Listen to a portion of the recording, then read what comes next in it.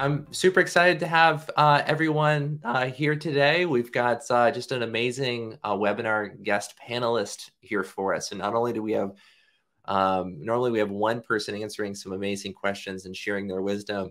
We're doing it with four people here today, and I'm super excited to intro them.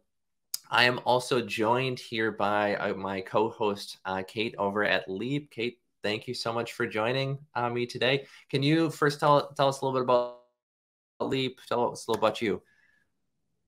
Totally. Hi, everybody. I'm so happy to be joining you guys from Leap headquarters. Leap is an awesome iOS app for contractors to really make sure that they're driving those sales appointments to the best optimization by creating great documents.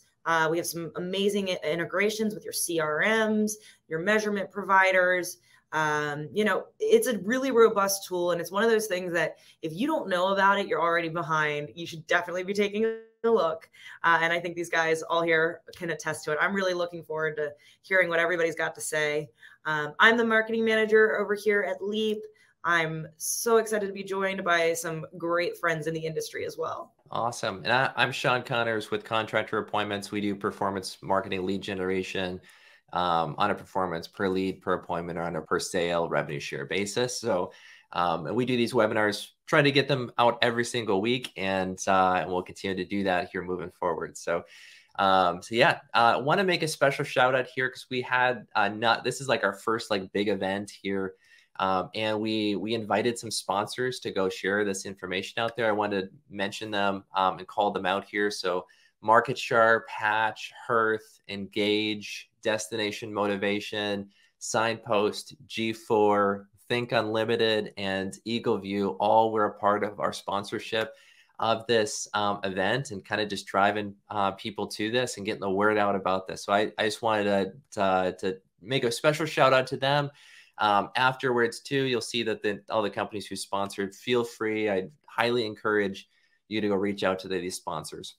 And the reason why we chose these companies as sponsors is because we all kind of work with them. So in different capacities, and we highly recommend them. We all share a very similar audience base, and there's a reason for that. So companies who are doing really good work are using these companies to better their businesses. So if you're in growth mode, if you're at scale, and you're wanting to scale, these are great companies and to reach out to help you do that in every capacity. So with all that to be said, let's get to the webinar. Let's get to the meat of this thing. So the title of the webinar today is just marketing at scale. So maintaining your marketing cost at scale. So I'm going to provide a little context, and then we'll dive into just panel questions right away. So first off, COVID obviously spiked the industry as a whole here. Many of our companies grew exponentially.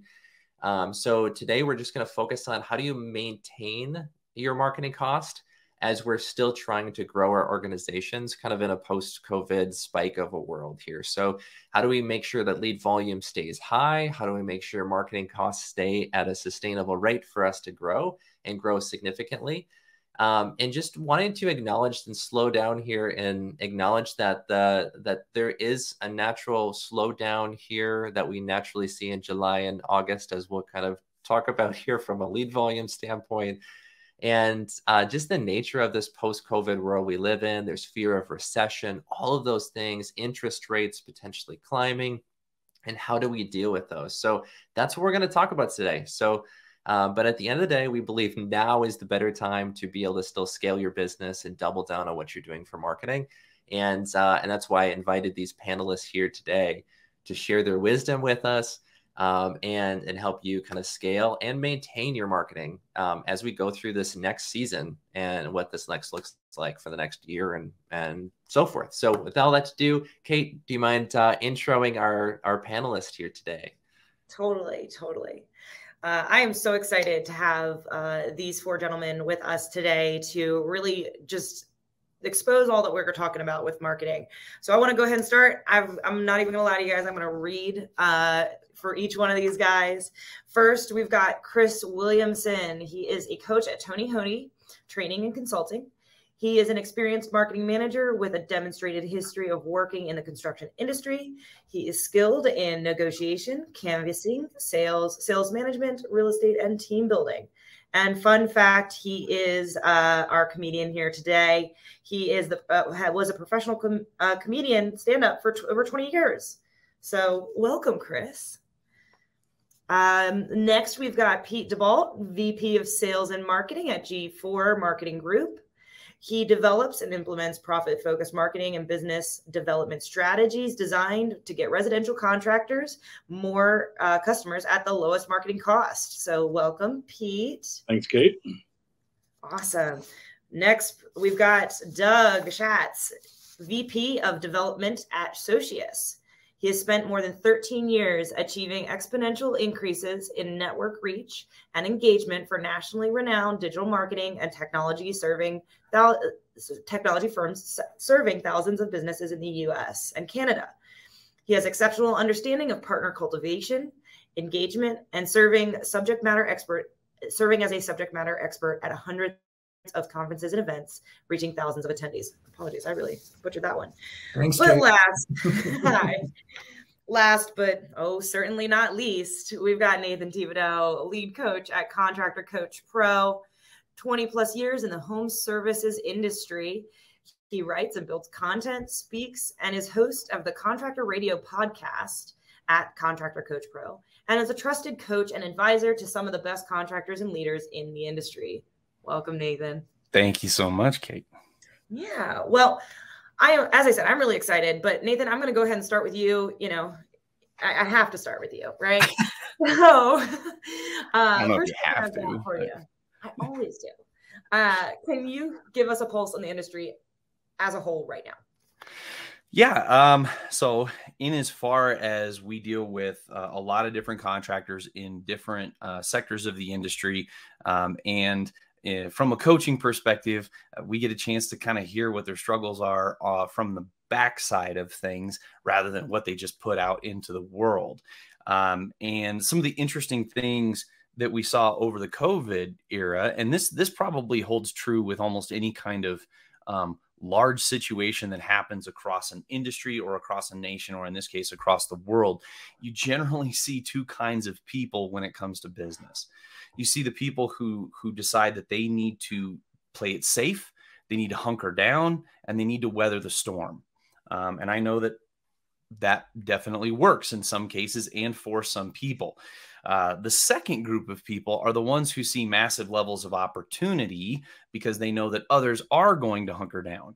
And so you got these two different types of folks. And I know that definitely over the COVID situation, that dichotomy was only more apparent.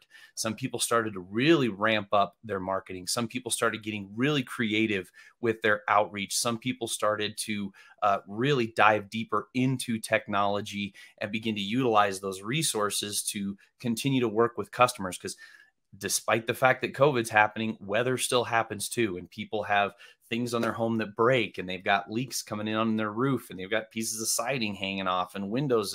So contractors, a lot of these contractors got super creative in how they're going to deal with some of those things. Now, as far as the way the industry is currently going and some of the fallout from that we're starting to see is we're seeing people not necessarily knowing exactly what to do with their money, right? So people's vacations started to take a little bit of dive, but then all of a sudden, like the market for toys went up. ATVs, motorcycles, RV units, campgrounds all of a sudden became really full.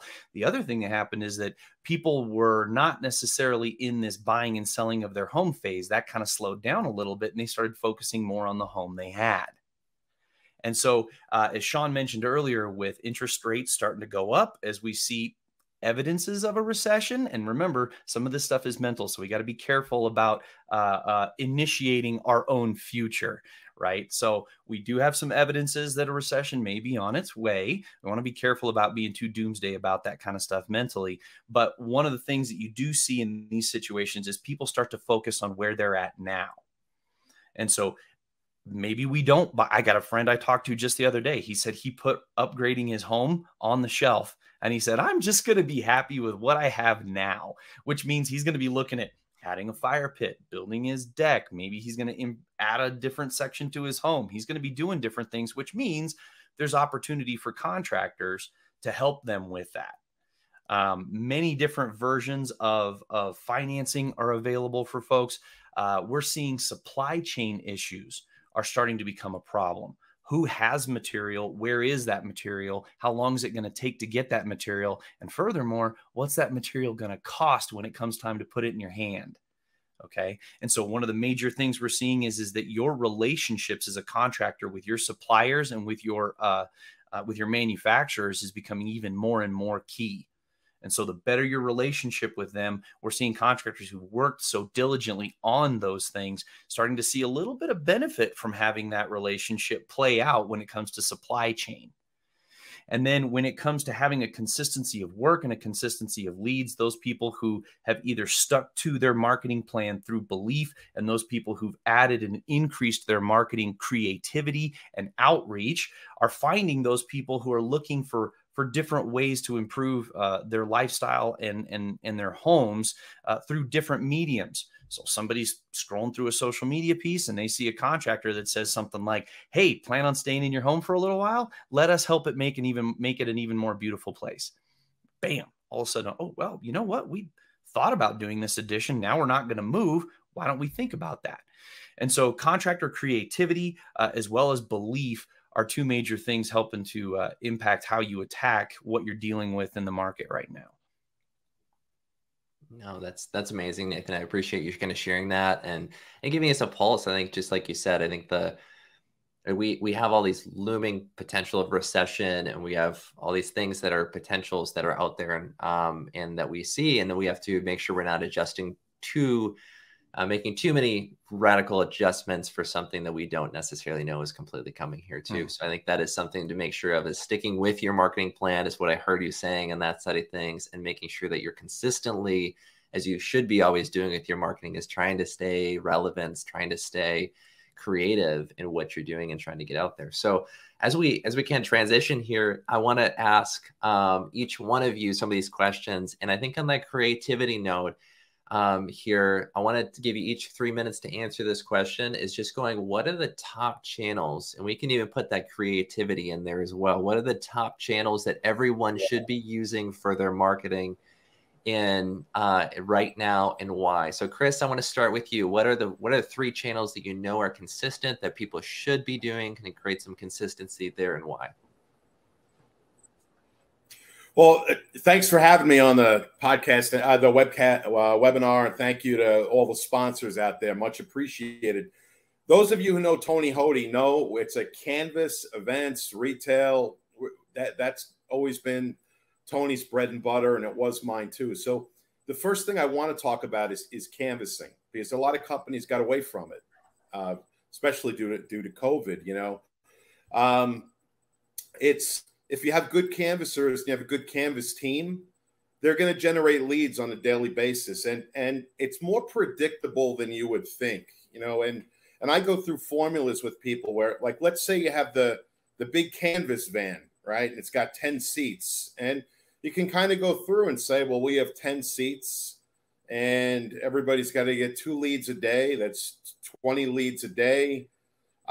Maybe 10 of them are going to run right away. Maybe 10 of them are going to get rescheduled and kind of bounce around. But we could kind of go through a formula where something like Canvas is a predictable lead source in any kind of a market. You know, another reason companies have been told got away from Canvas, there were a few reasons. One was they didn't really need to deal with it because they were so busy, right? It's been so busy the last few years. But as things start to happen, I think, number one, companies should take a good hard look at that as far as generating leads. The people that are afraid of Canvas have heard the horror stories about how marketing costs can run wild. And typically, you know, a lot of Canvas departments where we're putting young people with no management experience in charge of other young people running Canvas departments. And you know, so there are ways to avoid the pitfalls, right, of a Canvas department. But I can tell you right now, there's Canvas departments around the country that are doing great. They're doing fantastic, you know. But some companies aren't ready for that. They don't want the big van. They don't want the 10 canvassers. A program that we came up with was a second avenue, would be a brand ambassador, someone in your company that's actually going to go out and maybe meet with a homeowner while installation is going on. Someone that's going to go into the house after installation is done. Take before and after pictures to put on social media. Ensure good social media scores and feedback on the internet. But why that person also becomes important, that aside from the social media scores and good customer service and things like that, they're also gonna do some canvassing around the installation, just the immediate neighbors.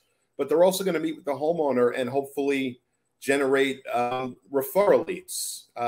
Possibly even get, maybe they did 5 windows and the brand ambassador is able to get 5 more windows. Or maybe they had a roofing job done, but they have an old bathroom and maybe it's a window and bath company, that kind of thing. So maybe they get, the owner just got windows. Now they get them into a walk-in, maybe getting a price on a walk-in tub or something like that. But we're working with some brand ambassadors around the country now that are generating both goodwill and leads. You know, it's another, and again, it can be kind of predictable. Like this person is going to get this many leads, this many days a week, and it, you know, it helps you, you know, stay consistent.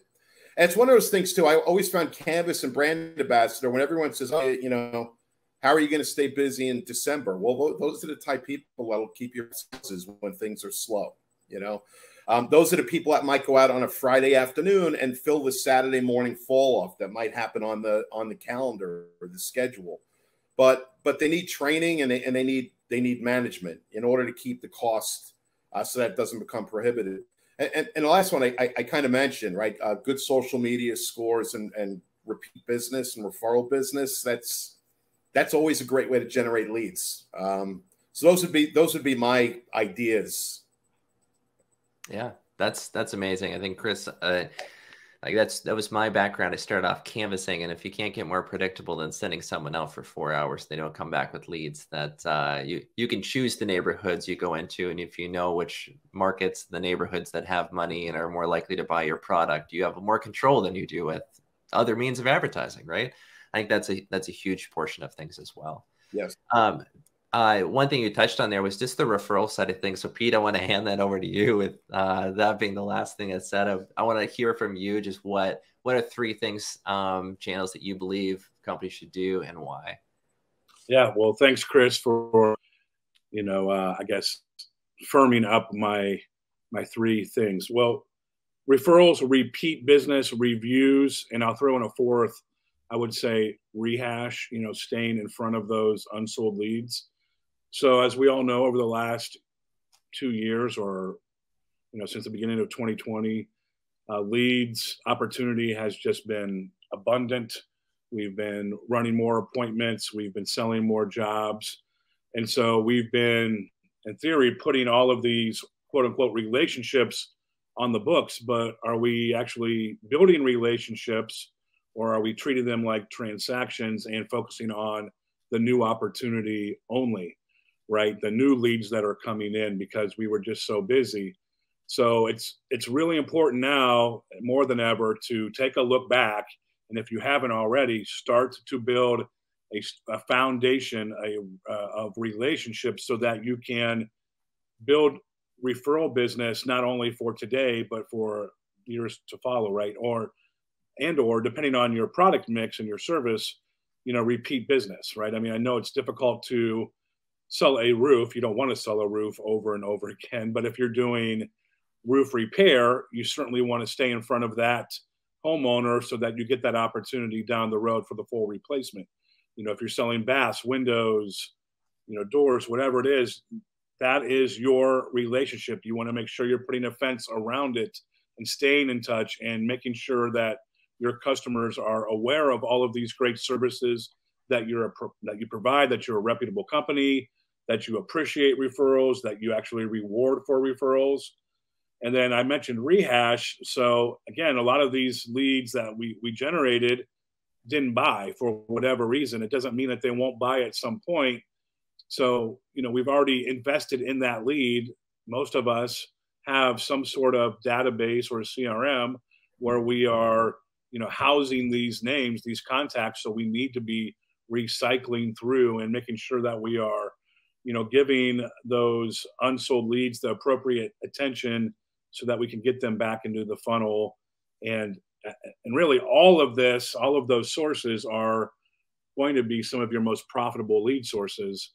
And really the ones that you can count on as, we talk about the recession and potential downturn, again, it's not doom and gloom, but when things potentially do take a turn like that, it's the companies that can actually rely on their relationships that will get through those versus the ones that, just kind of moved on to the next and kept moving on and didn't stay in touch. So I would say those three plus the additional bonus and rehash would be, 4 great opportunities right now today. Yeah, I think that's amazing. I think one of the things about just as you kind of brought up here too, and I love about gFour is you guys are talking about like the customer life value. And I think so many times replacement contracting, when it comes to roofing, the best time to add an additional trade or service to your company is in a recession, when you can go back to your previous customers who said yes to you once and offer them a different product. And make sure you get more yeses out of the same people who already said yes to you and already have loyalty to you and already said yes once. So with that being said, Doug, I would love for you to answer that question here too. The 3 main ways to be able to generate channels to generate business and why.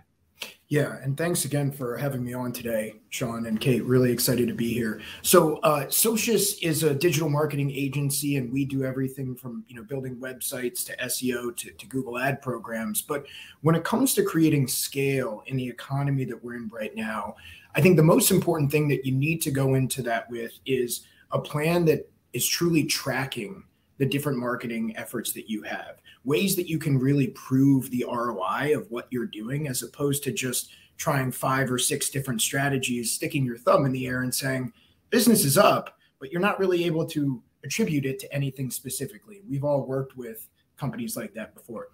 Social media is a really good place to start. So, one of the benefits of social is it's a lot more cost effective to advertise on Facebook and Instagram than it is on Google, traditional Google ads these days.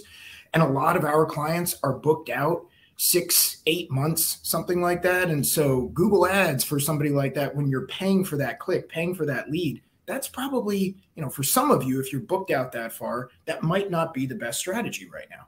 That's where social comes into play. And I think A/B testing strategies on Facebook and Instagram, where you're attaching an offer associated with it, is really smart, because if there's no offer connected to what you're doing, and that offer could be anything you want, otherwise it just becomes awareness marketing. And while we've run campaigns like that before, you have a hard time attributing actual revenue to the advertising that you're doing in that space. And so when we're entering uncertain economic times, and I agree with what everybody said before, we don't want to become a self-fulfilling prophecy about what the economy is going to do. We need to be smart here, but social is a great place to start.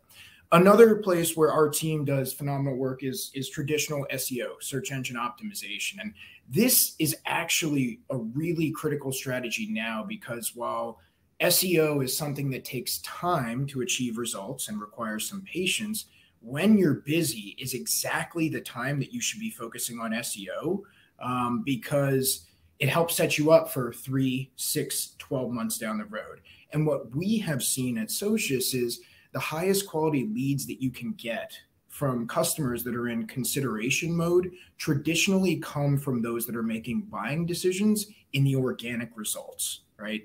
So something for everybody to consider. It takes a little patience. You've probably been burned out there before. That doesn't mean it should turn you off from the value of high quality leads that come from that. And then the last thing I would add is it's a really smart time to start considering video as a part of your strategy. And I think a lot of people shy away from this because they feel like they're overwhelmed by this concept. We're not telling you to go out there and create $15,000 commercials. Be creative, be scrappy, be authentic in this space. And when you do that with videos, you really connect with your audiences more effectively. It's more likely to create referral opportunities for you. But that's something that we see as really the future of a lot more marketing, because a lot of customers that our clients are targeting, it takes time for them to go through that buying cycle. You need to stay in front of them via social, via video as they're considering you against your competition? I love that, Doug. And I think the video being so huge today, I think that there's so many limiting factors there of just not feeling like you're awkward, or even as we're on a video right now, it's like, this is weird. This is awkward. You just have to do it more and more to get comfortable with it.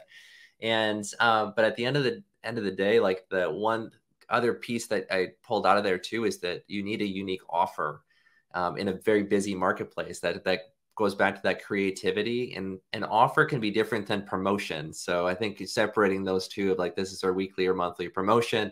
Here's your offer. What separates you from the competition in your market? And that's what, again, whether you're canvassing or whether you're doing anything in the marketing realm, the more unique your offer is, you can find more of your customer out there too. So Nathan, I want to turn it over to you and hear your response to that. Oh, wait, how do I get to go last after this one? All right, let me think here. What has somebody not talked about? You guys are all, that's all great. I agree with each one of those things. And one of the things that I'm seeing kind of break out of this a little bit is this concept, and Chris kind of kicked that whole thing off, is there is a component of direct marketing, right? You have passive marketing where it's top of mind, and you want, like Doug was talking a little bit about that too, where you want people to think of your company when they think of a need for the service you offer. And then you have that direct marketing component where you go out and find those people. And so don't forget about that. I think oftentimes people just simply assume direct marketing to be door knocking or putting out flyers or cold calling folks. But that direct marketing could be just at a gas station, putting, $80 a gallon gas into your tank. So where you are, and realizing that sometimes people don't know they have a need. And so the more you're out and being available and letting people know what you do and educating those around you, whether it be door knocking or flyers or phone calls, or even just going to your kid's soccer game, that could be a form of direct marketing. And so getting out there to the people, because honestly, there isn't just, like, we say this at Contractor, because there's no such thing as a contractor's mall. Like, if you want to go try a pair of jeans on, you can go to the mall and try on 100 different pairs of jeans in 2 hours, but there's no place to go to find out what things you might need for your home. So keep that component in mind. The social media, for sure. Social media is funny because it's a both and. Social media is almost a direct marketing, while at the same time, it's also passive, because there isn't just a human being standing in front of you at your door or wherever you might be. And so understanding that how that thing works, and that you are reaching out, and that you can be specific about who you're reaching out to through social media, and making sure that you're reaching out to the right people. If you do a lot of in-home work, you probably want to try to figure out how to not end up sending a lot of information to people who live in apartments. So that'd be an important thing to keep in mind. Socius is great at helping you out with some of those strategies. The last one that occurred to me is the concept of community outreach, being in places where people go. Now, I don't have a child yet, but those who I know that have kids find themselves being a part of a community just because their kid and a bunch of other parents all have their kids on the same team at the same school or in the same club. And so can you do things as a company to support what's going on in the community and continue to put yourself out there? So if you're a company and you sponsor the kids' jerseys for the local soccer team, imagine how that looks. The parents of those teams, like, hey, this company came along and sponsored these jerseys. That's fantastic. Who are these guys again? Where did they come from? And then maybe you get a banner at the field or at the stadium or something like that, and people recognize that you're a part of that community and that you're not that far away. You're not some big conglomerate of some kind that's just out there in the ether, but that guy that put that banner on that thing over there's probably in this crowd somewhere, or hey, that's the guy talking to me right now.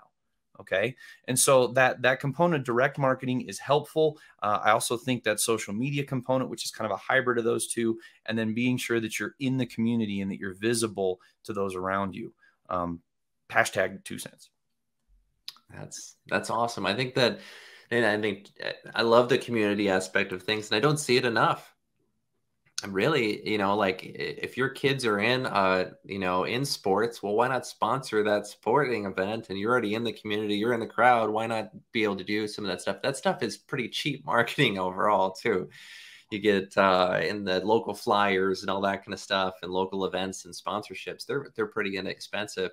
I think that ties in with what Chris was mentioning, and what you didn't touch on, Chris, was the events side of things. That business kind of starting to become a bigger portion of things again here as well, which is huge to be a part of. And not only the home improvement events, but all of the events that are out there in your community and involved, and being present in front of those prospective customers. So, like anything from the digital, from the digital side of things and meeting customers from an awareness and that side, to getting in front of the right customer via just going to the right homes and knocking on the right doors and the events that are there and being involved in the community. And I think, Pete, as you're mentioning here, just making sure you're really taking care of the customers who already said yes to you in the past. And staying present with them. If they said yes to an appointment with you in the past, or they filled out a form on your website, or they were at a show lead, or whatever that was in the past, how do you stay present in front of them and keep your brand in front of them? I think is huge. So next question here, I want to turn it over to Kate. Kate, you can run with this one here too. Absolutely. And I really do love what everybody said. It's interesting. You have to kind of get out and get into an uncomfortable zone. And then with maybe video or social media or SEO, but then don't forget what got us here, right? I mean, I literally had to stop wearing Leap shirts in the airport, traveling to all the events, because of the amount of people that asked me questions. And then I ended up showing them, and what I really wanted was just a drink before the flight. So definitely all really great points. And again, we're talking about that recession, relationships is everything. It'll get you further than you can imagine.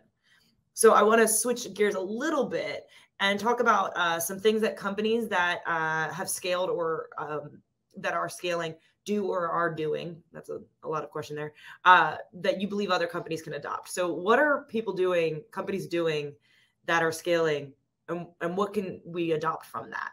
So I want to go ahead and I want to start with Doug. Yeah, it's a great question, Kate. As a marketing agency, we focus on driving leads for our customers first and foremost, and you can't scale if you don't have leads naturally. I think we all know that's the case. But what we have seen for our clients who have truly been able to achieve scale, going from 7 figures to 8 figures to ultimately 9 figures a year, there are two critical components to that. It starts with your people. And there is no component of conversations we've had with our clients that's been a bigger pain point over the past few years than hiring and retaining talent. But successful companies are finding smart ways to do that. And I think that the way that you hire, the way that you retain, the way that you keep your employees engaged is more important now than it ever has been before. We know that there's a demand for new employees out there. We know there's a lot of people looking for work, but it's a good time to be creative, to be bold with the strategies that you have when you're hiring, to make sure that you bring in the right people and that you retain them. The second component is technology, and using tools like Leap and a lot of the great partners who are sponsoring today's webinar.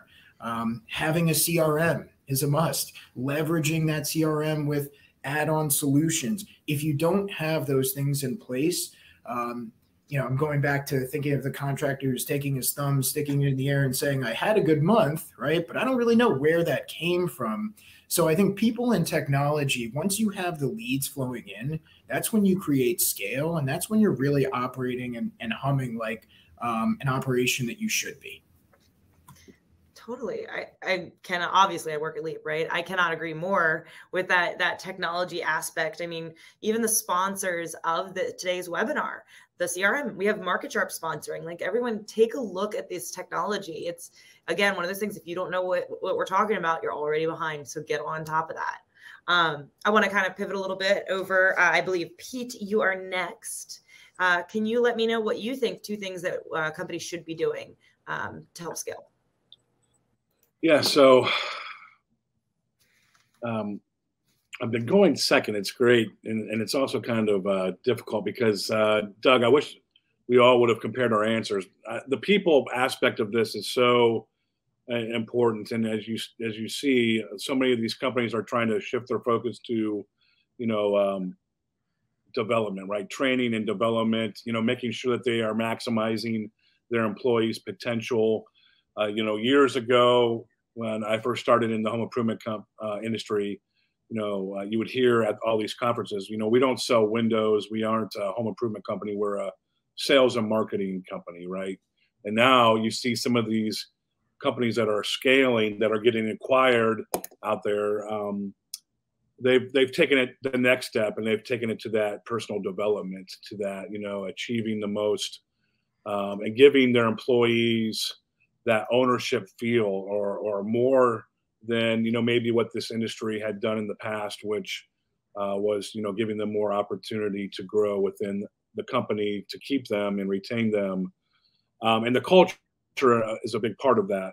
Obviously, not just the training, but then just all of that goes into the day-to-day, lifestyle there, and how the different departments communicate with each other.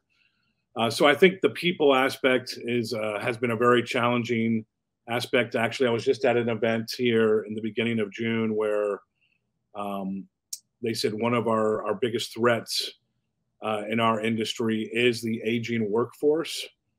So I don't know if this is really going to go away by any means. A lot of the challenges that we're experiencing today are probably going to continue for the foreseeable future, as we just aren't promoting the services as much as we should, the trades, the opportunities there. So, capitalizing on the team and finding that talent and making them feel like they have a real stake is very important.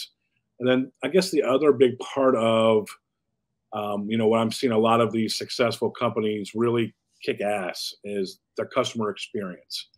A lot of that doesn't show up, I guess, maybe on a balance sheet, right? I mean, you can see certainly reviews, and that is going to tell a story to your prospect, or to, potentially even a new hire candidate, right? They want to work at a place that takes care of their customers. But then even more, it's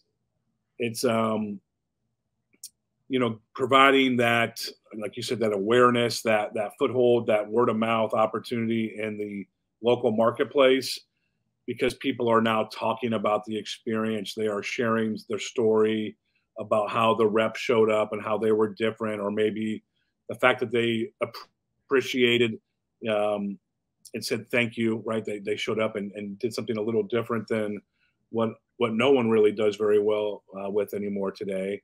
So I think the customer experience, and one of the things that's key is with customer experience, it's not just on the front end, it's something that you continue all the way through the completion of the project, and then all the way forever, right? I mean, you want to continue to build that relationship, similar to like how some of the very successful brands like Disney and, a lot of these airlines create these, not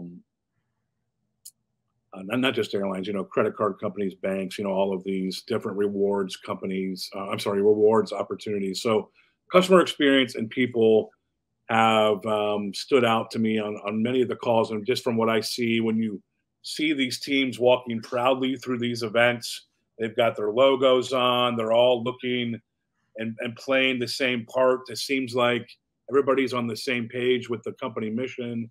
Those are the ones that are going to continue to win. And I think, hopefully set the table for the next round of contractors that come in behind this. Absolutely. I couldn't agree more. I actually spoke at Top Rep ContractorCoachPRO's event. I know you got the shirt on.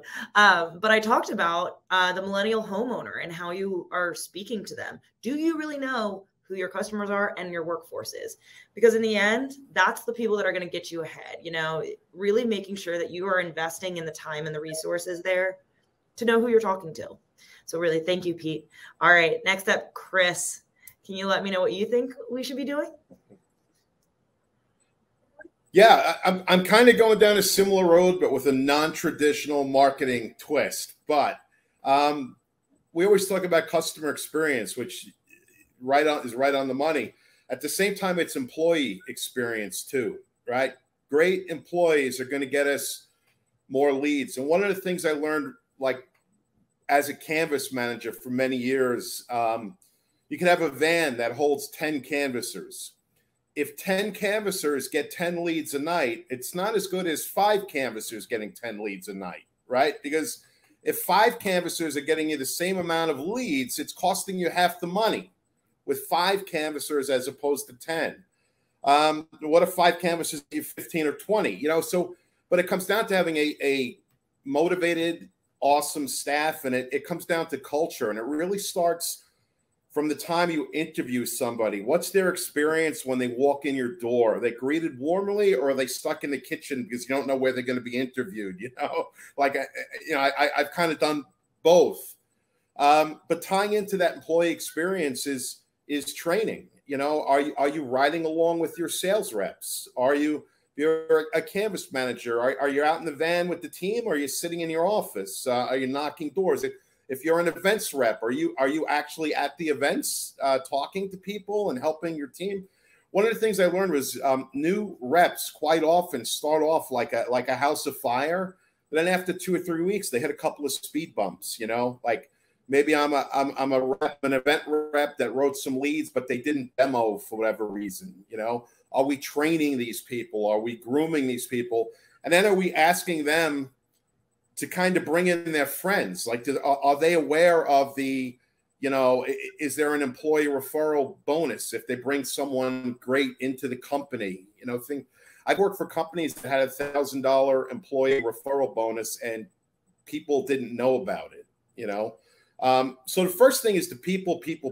Great people are gonna bring you great results. But again, it's culture.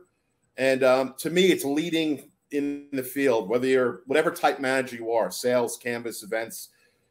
My second thing would be going back to the brand ambassador. And I know, you know, Doug had mentioned videos, and Nathan was talking about like the community outreach and stuff. I think that's huge. A great brand ambassador is going to help you you only need a department of 1 as opposed to a huge canvas department. But a brand ambassador might get you a few leads a day, a few good reviews. But they're also doing things like joining community pages. You know, like if you live in Rocky River, Ohio, maybe you're posting to the Rocky River, Ohio Moms group that we're going to be at a certain event that weekend. We've done things where we put contests on, like, hey, our canvas team is going to be in such and such a town. The first person that sends us a picture gets a $50 gift card. And, you know, you start to get mentioned. You know, people say, hey, I need windows. We'll call this company, you know, because they've seen us in these groups. Videos, we have a good relationship with Flex Screen. And if you saw some of Flex Screen's early videos, it was pretty much with a cell phone, and they were beating the hell out of Flex Screens and posting those videos and stuff. That's the type of stuff a good brand ambassador can do for you, is kind of get you noticed and get leads that don't have it's not a huge amount of money to generate those, you know. That's where I would go. Totally. You know, it's something that I think we're all touching on here. And, you know, maybe we're not saying it explicitly enough. We all just went through a pandemic and we didn't get to see a lot of people, and it became very almost dehumanizing being away from everyone. Don't forget the value of people. It's what is the core of our society, any society. So really making sure that you are connecting, you know, with your customers, with your employees, and making sure that they feel valued just like you would want to feel valued yourself. The other thing I heard you say was about the brand ambassadors. I hate to admit it, guys, but roofing TikTok has over 600,000 followers. So, you know, there's some awkward plays there. You could go for TikTok. I'm not going to, but I'm just saying. All right. Last, but again, not least, Nathan, bring it home. So, man, things companies do to scale. This could be a webinar all on its own. And so maybe we jot that down because I was thinking about this. I was like, oh my gosh. So I'm going to hit on one thing very quickly because I'd like to spend the rest of my moments talking about something hyper practical. The one thing I would hit on is if you're really interested in this concept of scaling, which has become a bit of a buzzword. Number one, First, figure out whether or not your company's in a position to do it anyway. Okay. If you're a Chuck in a truck or a Jan in a van, or you're a solo operator or whatever, the concept of scaling shouldn't be in your brain right now. Your business is not in that position, number one. So breathe easy when you hear everybody talk about having to scale. You're not there yet, and that's okay. You should be concerned about where you're going to be in 18 months. Okay. Not about how you're going to hire 100 people in the next 2 years. So breathe easy. Number two, or second thing on that one, is process. The more detailed your process is and your customer journey throughout your company, I mean detailed, like literally, this phase of your process is the appointment. You show up at this time. You put your ladder right in this place. You right now. The more detailed that process is, then as you increase the volume and the velocity of your business, it's easier for you to begin to break down those roles that exist in your company and assign to them what they specifically do. Because scaling isn't just adding people to your business. Scaling is actually refining and narrowing the scope of what each one of those people do, due to the volume increase that you're doing. Okay.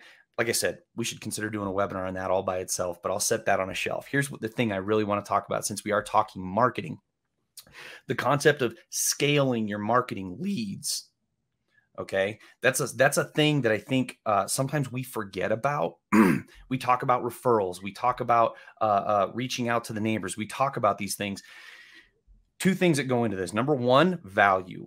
Absolutely, 100%. You have got to bring the value, and you got to be a rock star at bringing value. And you have to bring that value for every single lead and every single prospect you deal with. And here's the reason why. You're not going to do business with every single person you talk to. You may roll up to the home because they were concerned that they had a problem. You took a look at it. Turns out there isn't necessarily one, or maybe there is. Okay. So how many additional leads can you generate per individual lead that you get? That's how we scale our leads. So for every single lead I run, can I turn that lead into 2 or more referrals? And for every single home I enter, can I convert 2 or 3 or 4 of the neighbors around them into a lead, and convert those leads into a prospect or a customer, and then gain another 2 or 3 referrals from them? So now the company just sent me 1 lead. I've got the potential to generate as many as 20 additional leads off of that 1 lead. You do that through value. So I'll give you a quick example of this. If you've ever taken your vehicle into the shop and you're like, hey, John, I got a little thing going on with my truck here. Not sure what's up. And John calls you back, says, hey, Nathan, I took a look. It really wasn't a thing. We kind of took care of it, topped off your fluids. You can come pick up your truck. And I go, great, John, how much do I owe you? And he goes, nothing. How do you feel? You feel amazing. You're like, I expected to spend $500 because every time I get my vehicle near the shop, I got to spend $500. And now I'm being told I don't have to do anything. If you encounter a homeowner and that's the situation with them, that's exactly how they feel too. Totally. So if I provide value and evidence, how unreasonable is it for me to ask them for a review? Now you've got somebody reviewing your company and saying, hey, you want an honest appraisal of your home with somebody who isn't just going to tell you you have to buy services? This guy came out, spent an hour and a half at my home, gave me a full inspection report and documentation, and turns out I didn't need any work. You should call these guys. Furthermore, even if I don't do any work for this person, do you think they know somebody else who could use a nice, honest evaluation of their home? No transaction occurred, and I now have a 5-star review on Google and Facebook, and I probably have maybe 1 or 2 or 3 leads. So can we take that avenue and then ask our guys if they can do a competition? Mm-hmm. Hey, you guys, can you create a spider web of leads from each lead we give you? Yeah. Yeah. No, I really love that whole concept. And, you kind of touched on reviews. It's something that we haven't really talked about much today, but, I come from actually a partner marketing standpoint, and partner marketing actually started because people started doing their own research and not listening to ads as much. They wanted to know from a trusted source what the reality is. So if you can do a campaign that is going to get you reviews, do it, because you can get your name out there. Great. We sponsored the baseball team. Then they're going to look you up And if you have bad reviews or no reviews, then you're just as good as just, not even putting your logo up there. Totally. All right. Well, I thank you guys for answering that question. I'm going to hand it back to Sean. Well, can I take a minute? Like, these answers are amazing. Like this, like one thing that you guys all touching on is just the power of people, like at scale, period, when it comes to the systems and the process. And no matter what they're doing, you cannot scale a business in the home improvement industry without people on your team that are quality. And I think the investment in the people on your team is just so evident, which I love. It's like all these processes, all the ideas can only be executed when you trust the people on your team, and you can keep handing that stuff over to them. So I love that. So we're going to dive into kind of a practical question here for you all. This is cross gamut of industry, knowing that we're kind of roofing, siding, windows, bath, gutters, all that kind of stuff is, it's going to cross the gamut here a little bit, but I wanted to project to you guys, what should companies be expecting to invest? So like gross marketing percentage, companies should be expecting to invest to scale. So one of the questions we get often is going, the all-in marketing cost, that gross marketing cost, how much should we be ready to invest there? Some companies, like, they want to scale, but they're not willing to put the money in. But what are you seeing companies at scale investing to get to scale, and why? Let's go through that. So Nathan, you're the first one up here. You're last. Oh man, first one. This question, I mean, I don't know about you guys, but I mean, it's every time, right? Every time. How much money should I be investing in my marketing? Chris is over here like, yes. So honestly, it really just depends. I know nobody wants to hear that. Here's the thing. I've seen companies invest dollar-wise, invest very little in their marketing because they were very grassroots and boots on the ground. They were looking to, petition initiative, essentially, their marketing system. And it was a lot of that direct marketing. It was a lot of that community involvement.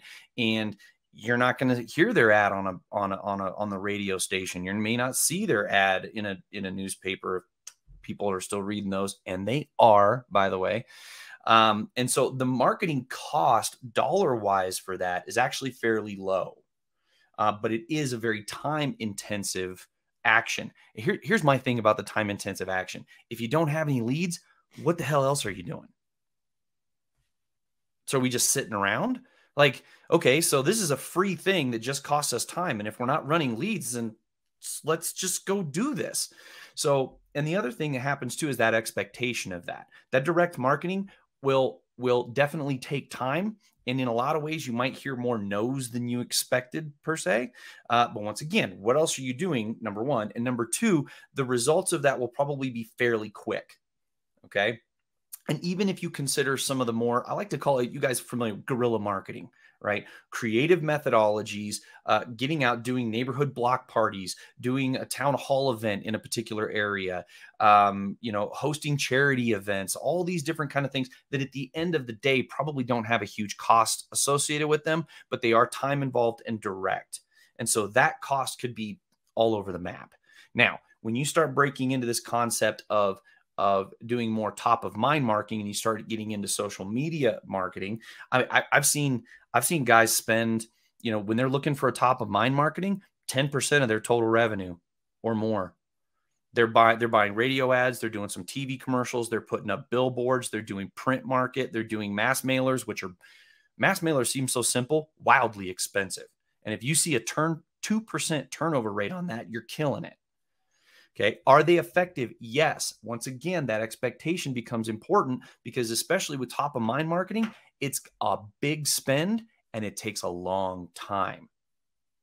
So you got to buckle up, Buttercup, if that's going to be your plan. It's going to take a long time. And then what happens too is you start to see that return. And if you happen to be in a storm or weather event driven market, that turn can come in a tidal wave when that happens. And so you got to be prepared for that. So your market spend is going to vary all over the map from 10% of your total revenue to very little, but more time-based. I know that's not a super specific answer, but I'll leave some more specific answers for Chris, Pete, and Doug. Yeah, Chris, I'll turn it over to you. I'm curious what you're seeing at companies that are doing kind of all-in marketing cost at scale.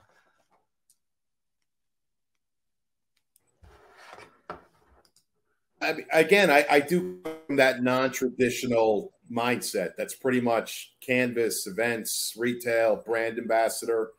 And after I tell you my quick little story, I will give you actually a number. I'll put a number on what we look for and stuff. But the first thing I will tell you that people that have been in an industry for a long time will tell you that a good department or events department will give you a low cost per lead issued. It's as far as what you're spending on the lead, it should be pretty good. But I say that knowing that I get hired by companies at times that are struggling, with their canvas or events department. And if you don't manage those departments carefully, the costs can run out of control, 20%, 30%. And there's a lot of costs you don't think about, like a van breaks down. Are you going to buy them water in the summer when it's hot? Are you going to get them little hand warmers when it's cold? Are you going to supply them winter jackets if you're in Minnesota? On and on and on. There's a lot of costs that you might not expect. But what I can tell you is we strive for a 10% cost of marketing, like say in a canvas department, right? The better canvas departments are at 10% or less. In the beginning, there's going to be some layout. Like I have some owners that have 3 vans before they had a team, before they had a manager. They're like, hey, I have 3 vans in the parking lot, So there is going to be some upfront cost.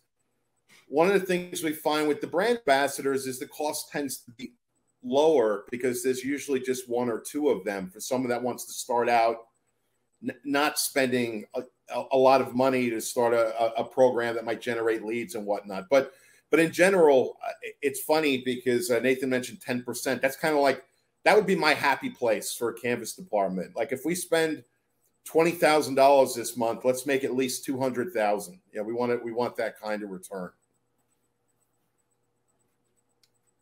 Yeah, absolutely. And Pete, I'll turn it over to you. Yeah, so I'd say generally speaking, the rule of thumb for our industry is that 10% number. We hear it almost every day when we are in our meetings. And that 10%, that is coming from gross revenue. So if your gross revenue is $1 million, then you should invest $100,000 in marketing. And again, that's going to vary depending on your services, how long you've been in business, the market you service. There are certainly variables, but just kind of generally speaking, that is what we hear almost always is that 10%. So it's in line with what it sounds like Nathan and Chris are mentioning. So if you're looking to scale and really ramp that up, I think there are certainly things that we need to consider. Certainly the profit, where you're at, can you afford to do so? Again, are you introducing a new service? If so, what is it? Baths. Bath companies generally invest a little bit more than 10%. They're closer to 12%. But yeah, that's what we hear. I don't know. We're probably between all the guys on our business development team. We're talking to, I don't know, a few dozen contractors in like a strategy session, every week. And this number comes up in almost every call, and 10% is almost always the number. That's all I got. Yep. Yeah, Doug, what do you have for us? This is a tough one to go last on, guys. I mean, I gotta tell you, okay, this is a tough one.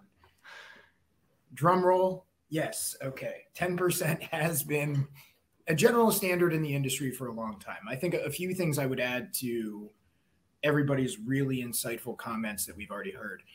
Nathan made a really good point earlier that a lot of companies spend less from a actual media perspective, but then it's people cost. And it's really hard when you think about people cost and how you divide their time to put that on a balance sheet and associate it with your marketing, but that is how you kind of have to think about it if they're doing that for you, right? The other thing I would add and agree with Pete big time on is how profitable you are and how that factors into your spend, right? The more profitable you are, the more you should be investing in your marketing, the more dialed in your metrics are, right? When you really know that cost per lead, that cost per acquisition, and you're profiting well, you should be investing more in your marketing. If you're dipping below 8%, that's dangerous territory. 10% is really optimal for success, but we say at a minimum that 8 and 10% and upwards of 12 or 15 is a good place to go when you have the infrastructure to make that possible. Yeah, absolutely. Well, I think the 10% number, just as you guys said here, is that what we hear often too is that 10% is typically where everyone tries to stay at from an all-in marketing cost. And there's certain sources, just to, plug you guys over, Doug over there too, like Google AdWords, you're going to be really hard pressed to get a 10% marketing cost out of a Google search ad campaign, or even sometimes social campaigns as well. So there are going to be campaigns that if you're at scale and depending on your product, you could be pushing 15 to 20% all in marketing costs every day of the week. You can't do that if you are not set up from a profitability to absorb that type of marketing costs. The companies who are at scale within this industry have it slotted to spend 20% on marketing, 15% on marketing to be able to hit the numbers and to stay at the scale that they are. But what brings that number down, you're going to have higher cost sources. You're going to have lower cost sources like canvassing and events are typically on that lower that help even things out on that side of things. But you got to look at all of your marketing costs from an all-in perspective, just as you said, Doug, with like that's people and the resources and the cost of the ads and the cost of the media and all that kind of stuff put in there as well. So, Gavin, just to dive into some of the Q&A here, Gavin, you mentioned mature markets versus a new market will likely double those marketing costs. So I think that's an absolute fantastic observation there too, is that you're brand new to a market. It's going to cost you more to market into that area. You have less referrals, you have less return and rehash business to get in that as well. So hopefully that long-term, if you're actually treating a lead like a long-term customer journey and you're able to help them consistently, you're able to get more out of that lead and hopefully over time decrease your marketing cost in that market. So awesome. Well, I want to say thank you to everybody who's like, these answers to these questions are like, just amazing. I think going through a panel like discussion like this is so fun to see how you guys, the confirmation on this stuff is so huge versus just one of you guys being on a call. And I appreciate all your individual perspectives on the stuff here too. I wanted to address, we have time for a few questions here. Annie, you had asked this question, and I'll present this over to Pete here. I think he'd be a great one to answer this one here for us to start with. But what's the best way to generate referral business? And like a couple strategies there for us. Yeah. Well, first of all, you need to provide that great experience up front, right? I mean, if we're not doing that, it's going to be difficult to get the referral. That probably goes without saying, but most of what we see when we kind of go through these exercises is, we try to, a lot of contractors will try to introduce a referral program at the end of maybe the sale. And then once again, at the end of the job, right? Once the job's been completed. And then it's kind of just forgotten about. There's not a lot of follow-up. And I think there's this belief that referrals really only come at a couple different times during the I guess the cycle that you're in the home with the homeowner, and it's really not the case. Referrals can come months later, years later, and a lot of it's just being in touch and consistently showing up and reminding, your customers what it is that you're doing for referrals. Again, that you reward for referrals, and actually there are a lot of different strategies. Some of the ones that we found to be the most successful are, someone will implement some type of a quarterly contest where basically it's just an excuse to show up and remind your customers about your referral program. and then they integrate that contest into all of their long-term communication. So when they're, reaching back out and maybe trying to, do that top of mind awareness marketing, they're referencing the referral program. I would say, however you want to tackle it, just always keep in mind that referrals are a long-term play. It's not just something that's you're in and out with. You want to stay top of mind and remind people. Again, I think there's a stat, like 83% of homeowners are willing to leave a referral, but only 17% do. And that's either because we didn't leave a good enough story for them to tell. We didn't ask for the referral, which in some cases just is, the issue, or we just didn't remind them of the referral program and stay in touch and just keep, driving the referral. The other thing I would say is when you do put together a reward for the referral, don't make them jump through a bunch of hoops to get it. There's all kinds of things we hear like, oh, you got to qualify for the payout, this has to happen, or if this happens 6 times, we're going to give you this much more money. And it gets really confusing and people check out. So one of the things that we suggest is reward the appointment. If they don't buy, again, you have to run the appointment. It has to be qualified. Keep your standards in place. But if for some reason that referral does not buy, it's not necessarily their job, the referee's job to close it. It's your job. As long as they're getting you in front of the appointment and you run it and you quote price, we suggest paying out some type of a $20, $25 for the appointment. And by doing that versus paying the condition, the win, we see 6 times more referrals come through versus the alternative. Yeah. So hopefully those are some tips. We certainly can tell you and share other ideas, but definitely ask for them and then stay in touch and continue to ask for them. Yeah, and after the call here too, that was another person on the answer to your question here for you. gFour is the answer to your question. Reaching out to them, that's why they're on this call here. Pete and their team over there are amazing at kind of putting these referral programs together for companies.